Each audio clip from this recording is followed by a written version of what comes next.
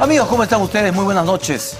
Les damos la bienvenida a esta nueva edición de Agenda Política. Soy Enrique Castillo y les ofrezco un programa sumamente interesante el día de hoy con entrevistas que pueden ser muy didácticas con relación al momento político que vivimos. Vamos a tener primero que nada en este momento los cuadros de la última encuesta de Ipsos Apoyo, 3 cuadros nada más, que nos van a servir para nuestra conversación el día de hoy con Luis Saiz de Perú Posible y Javier Velásquez Quesquén de APRA, que ya están en nuestra mesa. Ahí tienen ustedes, el presidente de la República ha pasado de 51% en el mes de abril hasta 26% en el mes de octubre. Ha caído un punto desde el mes pasado, 27 a 26. Ya no es una caída libre, pero es una caída por goteo ahora. Va paso a paso, peldaño a peldaño, va cayendo el presidente, no termina de levantar. Algunos pueden decir que esto es error estadístico, pero como ustedes ven, de 33 pasó a 29, de 29 a 27, de 27 a 26. Lo cierto es que ya está solamente con un cuarto de aprobación, nada más. Y el siguiente cuadro nos muestra, en cambio, la aprobación de la primera dama, que ha pasado de 37% a 40%, es decir, ha recuperado 3 puntitos. Para muchos esta recuperación se debió a un bajo perfil, a una estrategia de dedicarse a sus actividades sociales, nada más.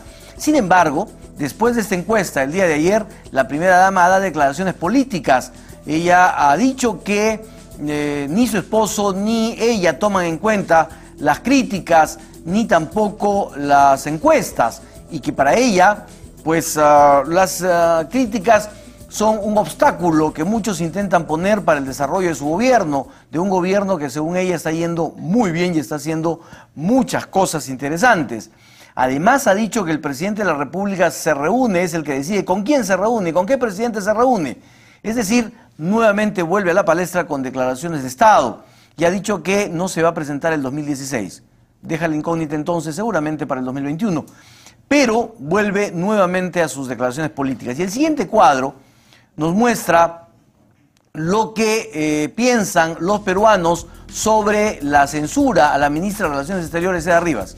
40% de los peruanos dice que sí deberían censurarla, que el Congreso debería censurarla. O sea, la mayoría de los peruanos piensa eso. No deberían de censurarla el 33%, no precisa 27%. Esto es el marco que nos sirve para una conversación con Luis Saiz y Javier Velásquez Quesquén. ¿Por qué? Porque Perú Posible le ha salvado justamente el puesto a la ministra de Relaciones Exteriores. Y el APRA lo que ha dicho es que esto se ha dado a cambio de algo, que esto no ha sido casualidad, que ha sido todo muy bien montado entre Perú Posible y el gobierno, porque José León, vocero de Perú Posible, salió a decir que el gobierno debía pedir disculpas. Pues con una premura enorme y a la hora y media, a las 2 horas, salió la vicepresidenta, todavía no sabemos por qué ella, a pedir disculpas al Congreso, siendo ella congresista. Se pidió disculpas porque por los errores de la Cancillería. La pregunta es, ¿por qué las disculpas no las pidió la canciller o por qué no lo pidió el presidente de la República? En fin, buenas noches, don Luis Saiz, ¿cómo está usted? Buenas noches. Don Javier Velásquez Quesquén, buenas noches. No sé, Enrique, gracias. Don Luis Saiz, los han acusado a ustedes de haber pedido algo a cambio. Con el tiempo seguramente sabremos qué, para salvarle la vida política a la ministra de Relaciones Exteriores. Yo no sé qué cosa es al cambio, porque nosotros no tenemos funcionarios públicos, porque nosotros, y no los vamos a tener. Segundo, porque no pueden blindar, como dicen muchos, al presidente Toledo, porque en la Comisión de Fiscalización, aunque todo gana Perú, votara por nosotros, no ganaríamos, porque el APRA, el Fujimorismo y el PPC tienen la mayoría de votos allí, incluido Solidaridad, de manera que allí no hay posibilidad de blindaje, no hay posibilidad.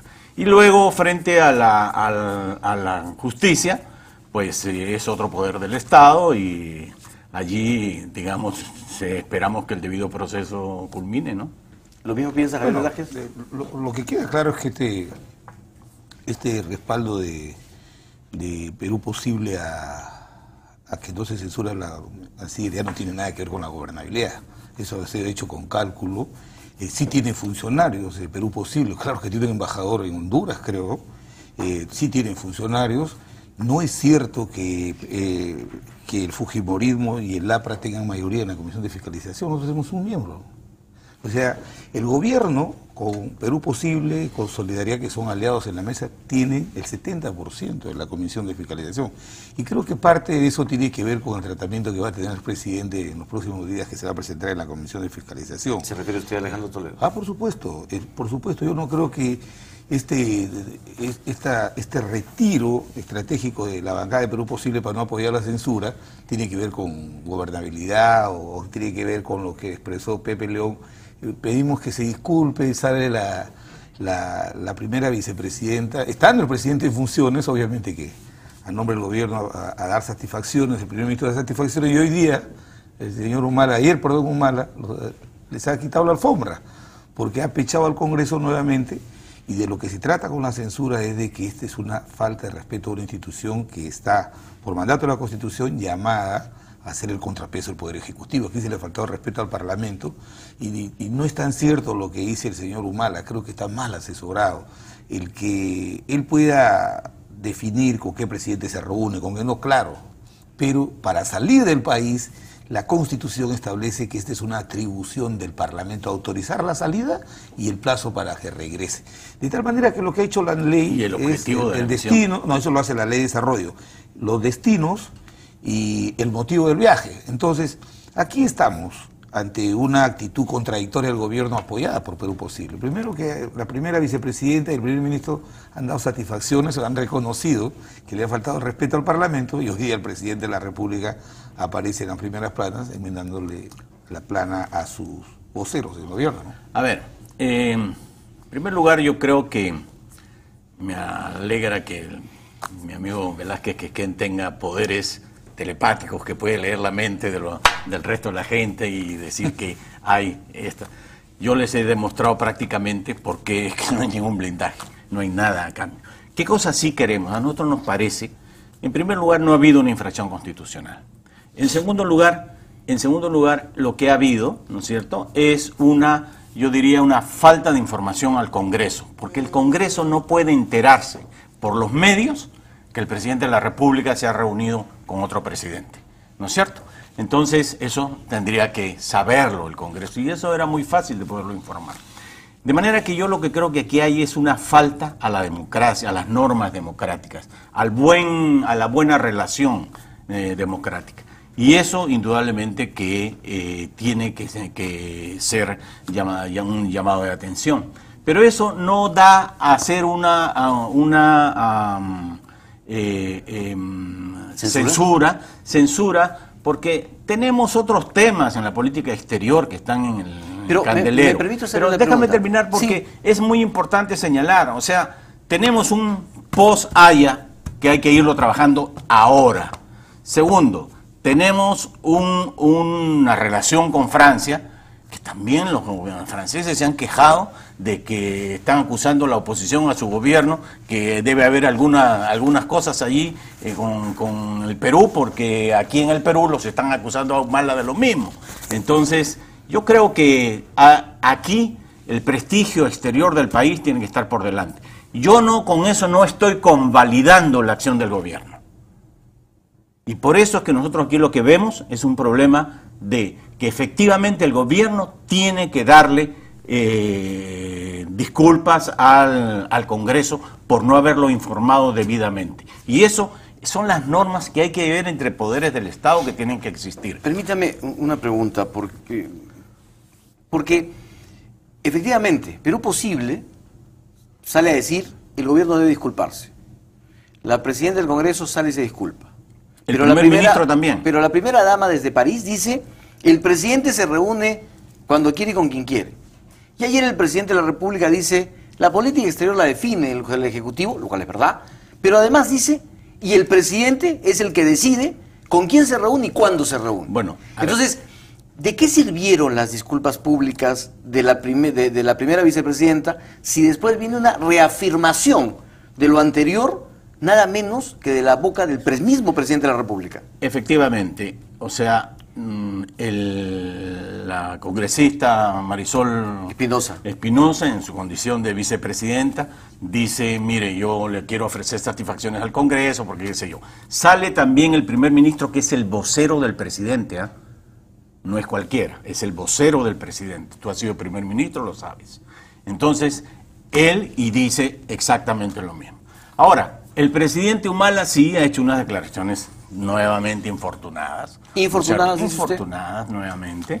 Y yo creo que esto pues hace que, o sea, nosotros veamos un poco cómo está la situación mañana, lo que haya. Yo creo que el país ha censurado, a la ministra está censurado, a la opinión pública está censurado, que votos más, votos menos la salven. La percepción que hoy día tiene la ciudadanía en un país que está consolidando su institucionalidad tiene que haber un respeto a una institución como el Parlamento.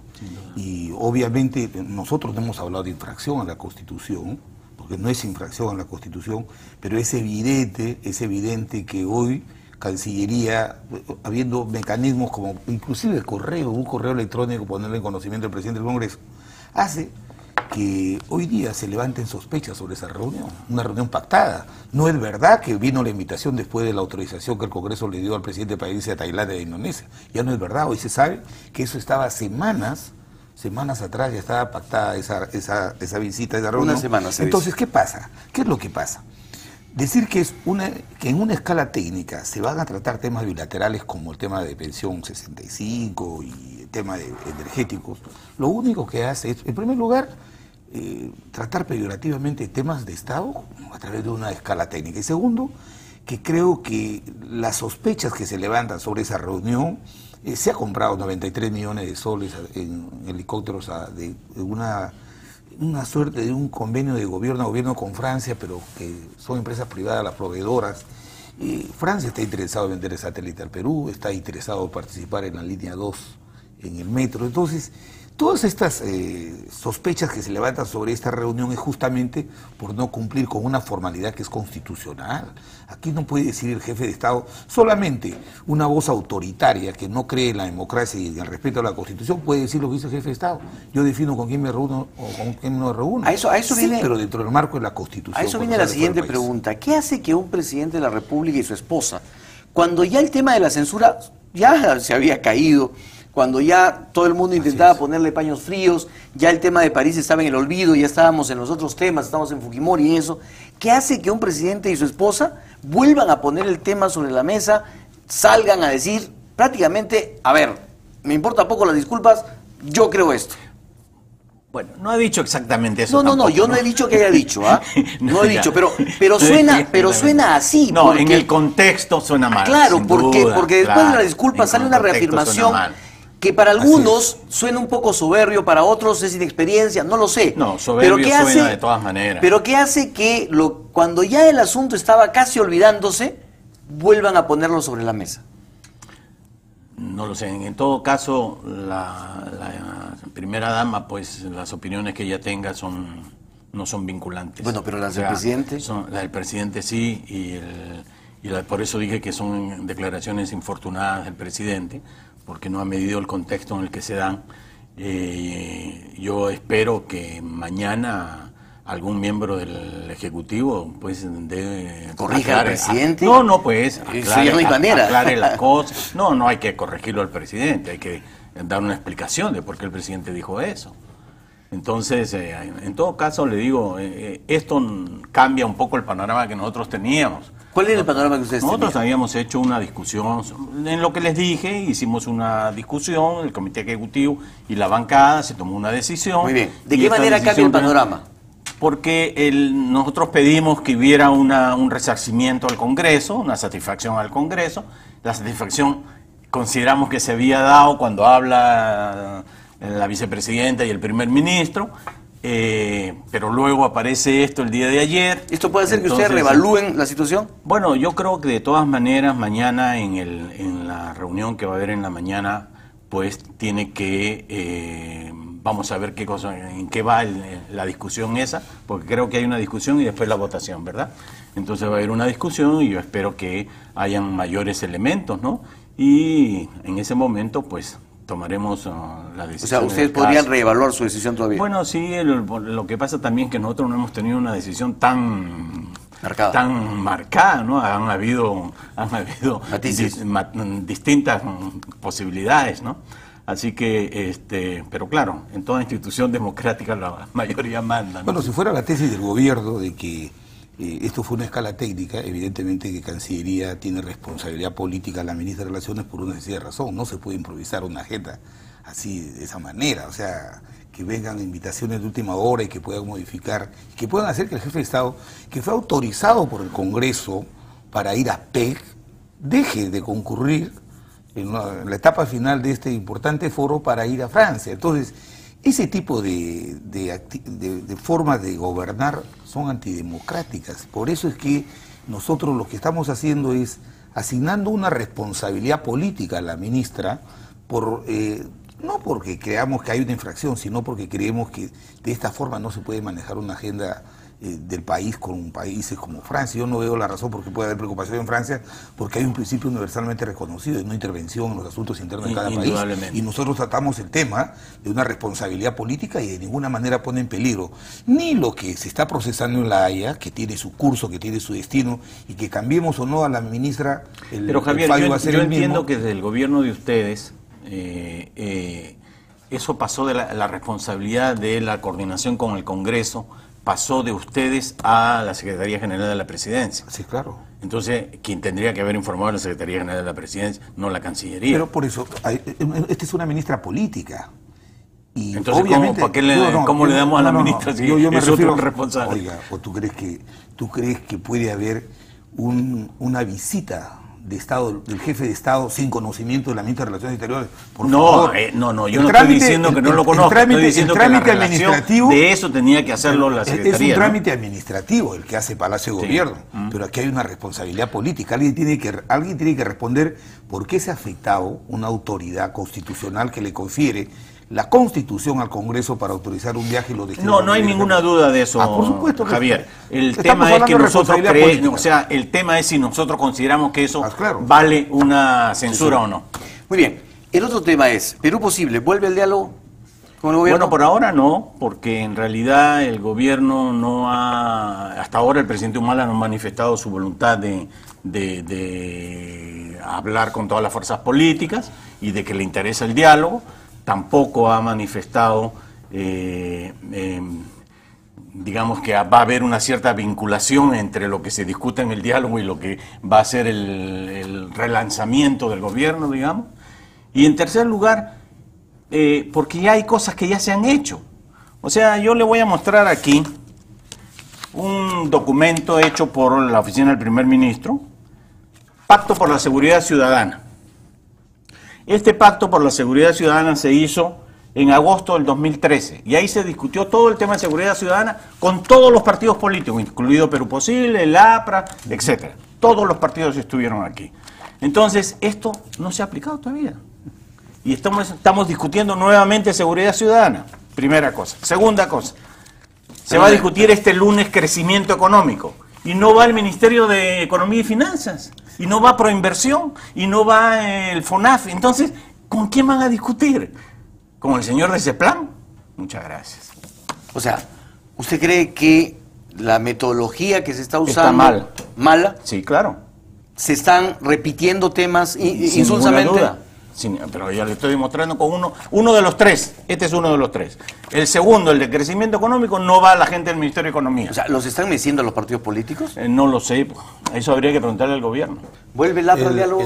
Nosotros, por el país, cuantas veces se nos convoque, iremos. Lo que hay que hacer es que un diálogo no pueda generar este tipo de actos estériles e innecesarios. ¿Comparte usted las críticas de Perú Posible? Por supuesto que sí, porque fíjate, en menos de 48 horas el jefe de Estado ha desautorizado a su primer ministro con relación a las satisfacciones que han dado por el tema del viaje. Y el presidente Humala no cree en el diálogo. O sea, yo creo que esto fue parte de una tregua política que pidió el primer ministro, que estaba ya en cuidados intensivos, que se pedía su salida, y esta primera etapa del diálogo hasta ahora no se aterriza en una matriz de políticas concretas para impulsar el crecimiento y la seguridad en el país. Lo que dice Lucho, por ejemplo, ir a tratar temas de crecimiento económico y que no vaya el ministro de Economía, que no vaya Proinversión, que no se tenga un listado de... No vaya FONAFE, no vaya el BCR, ¿de qué vamos a discutir? ¿De qué estamos hablando? Estamos hablando de un diálogo en el que cree el primer ministro, pero su presidente no cree. Y su ministro de Economía tampoco. Exactamente. Entonces, yo creo que es una tregua política. Nosotros nunca vamos a renunciar a dialogar. Ya hemos alcanzado propuestas concretas. Hemos puesto a disposición nuestros exfuncionarios y ministros para que puedan aportar en políticas concretas, pero no se aterriza. Ese pacto también asistieron nuestros exministros. Y no hay medidas concretas. Entonces yo creo que esta es una tomadura de pelo. En inclusión social, por ejemplo, ya nos hemos reunido nosotros con la ministra de Salud, las ideas que tienen ellos sobre el tema de la reforma de salud. Le hemos dado nuestras ideas, hemos tenido una sesión de trabajo de casi un mediodía y estamos apoyando en eso, pero esta discusión nos parece por ahora un poquito bizantina, ¿no? Alejandro Toledo, ¿recurre al Poder Judicial para anular la investigación que se le está haciendo en el Congreso? No lo sé, la verdad, esos son los abogados los que están manejando ese tema. ¿Usted no ha conversado esto con Alejandro Toledo? ¿Alejandro Toledo va a asistir a su presentación? Sí. ¿Sí? El día 25, sí, claro. ¿Alan García se presenta el 30? Pues de todas maneras, vamos el 30. Y lo que nosotros hemos hecho acudiendo al Poder Judicial es para que la investigación se haga con arreglo a la ley de la Constitución, solamente respetando el debido proceso.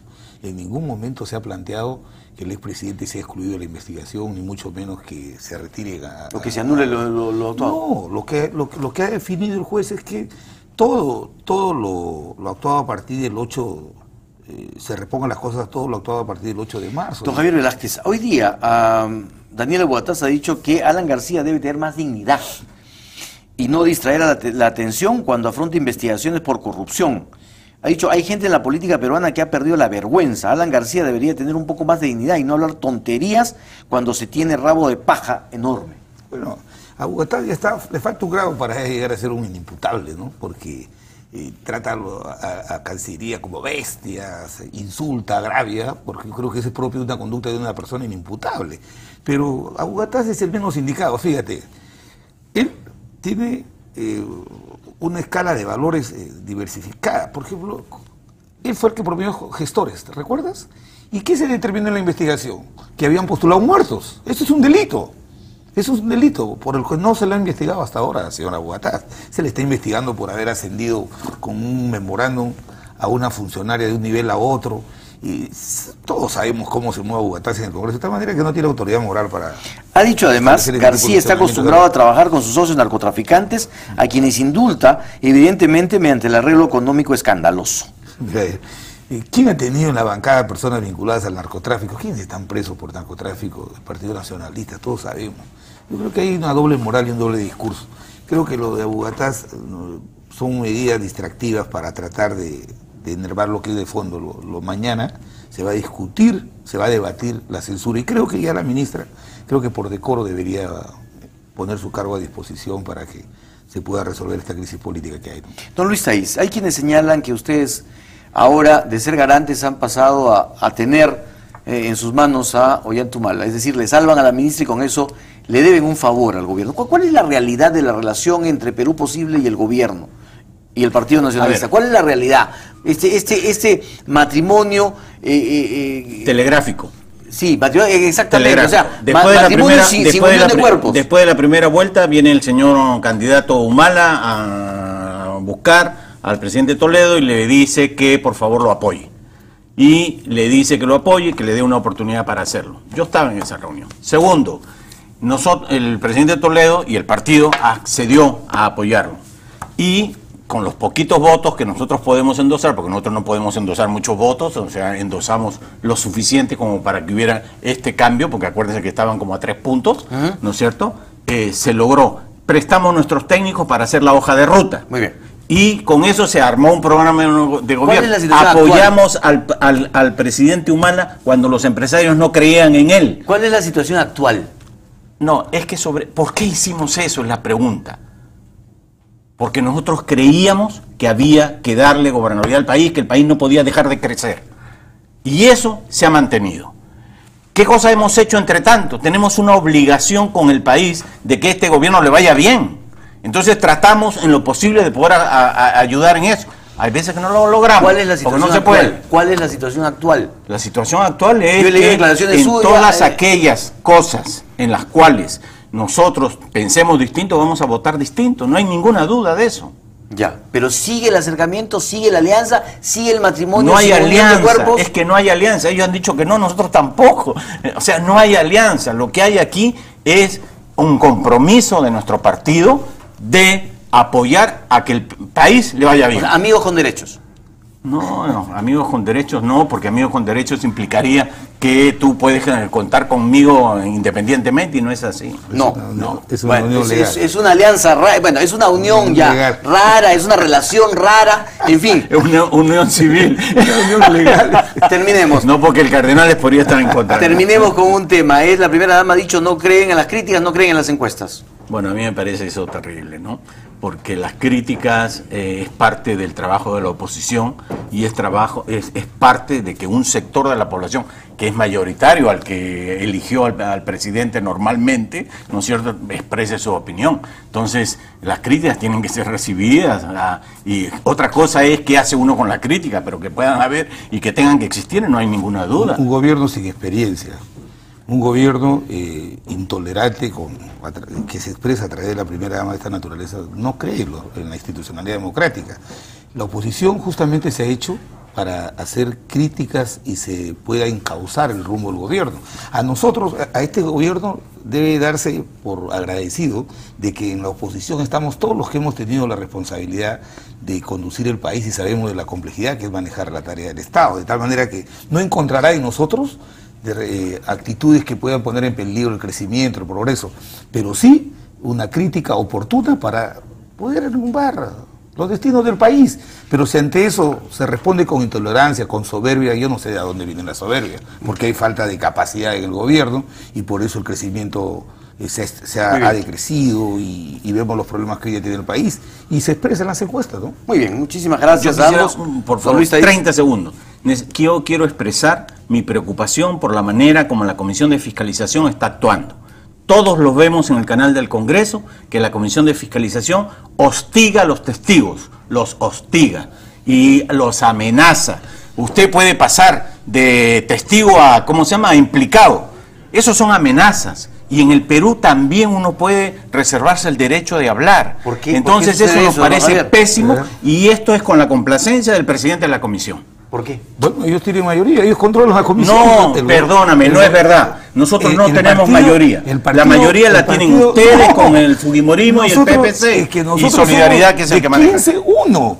¿Cómo vas a tener mayoría, Ustedes, Lucho? Uno. El grupo de ustedes con el fujimorismo, el PPC y Solidaridad son los que tienen mayoría en esa Hay comisión. esa pésima costumbre en el Parlamento de que los que investigan adelantan juicio, como bien dice, a las personas que van invitadas, las maltratan, y eso no solamente pasa en la comisión, en la mega comisión vemos que el señor Tejada filtra a los medios de comunicación informes imputando responsabilidades penales cuando ni siquiera... Entonces nosotros esperamos que en la comisión, cuando vaya a ir el presidente el día 25, pues lo traten de acuerdo a su, ¿cómo se llama? Muy bien, con respeto, que sea esta persona. Exactamente. Muy bien, que es a todos. A Así todos es, en exactamente, general. por supuesto. Muchísimas gracias, don Luis Saiz. Muchísimas gracias, don Javier Velásquez Quesquén. Gracias, Enrique. Vamos a una pausa. Regresamos para hablar con Víctor García Toma y Antero Flores, ministro de Justicia y expresidente del Tribunal Constitucionalista y expresidente del Congreso, respectivamente, justamente para tratar el tema de ¿tiene o no razón el presidente? Después estaremos con el caso del fujimorismo.